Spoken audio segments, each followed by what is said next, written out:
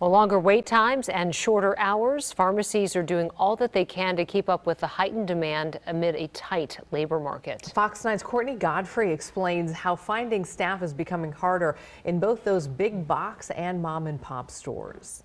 Setzer Pharmacy in St. Paul says they can only raise hourly wages so much, and right now they're about 8 to 10 people short.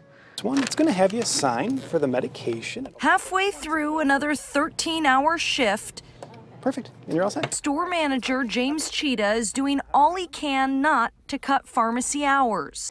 I don't want to say everyone is tired, but it's tiring. From COVID tests to COVID vaccines, in the last 2 years, pharmacists everywhere have been asked to do more.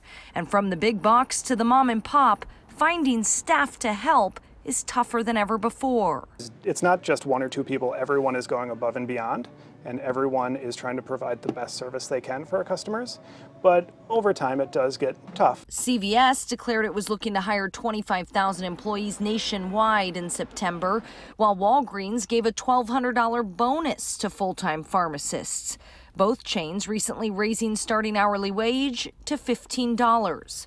But at a small business like Setzer, they've gone as far as they can go, adjusting for low staffing levels. Most of our customers do understand. And while wait times are up, so is customer appreciation. A lot of us stay here because it does feel like family between the customers and the other employees. Courtney Godfrey, Fox 9.